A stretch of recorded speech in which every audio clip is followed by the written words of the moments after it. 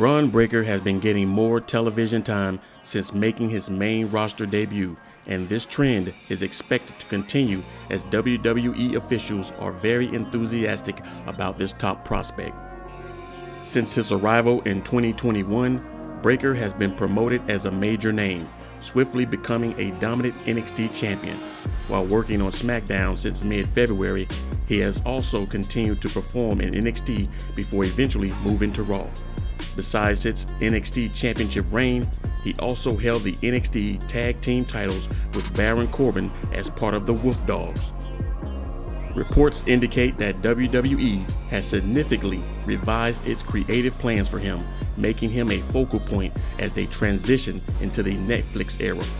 Starting in January, Raw will move from the USA Network to Netflix.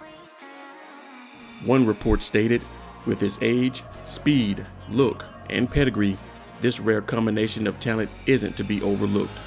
Will Bron become the WWE Champion in 2025? Only time will tell, but his future certainly looks promising. Let us know in the comments below, and don't forget to like, share, and subscribe for more wrestling content right here on Wrestling Club Elite. Until the next video, I'll see you again.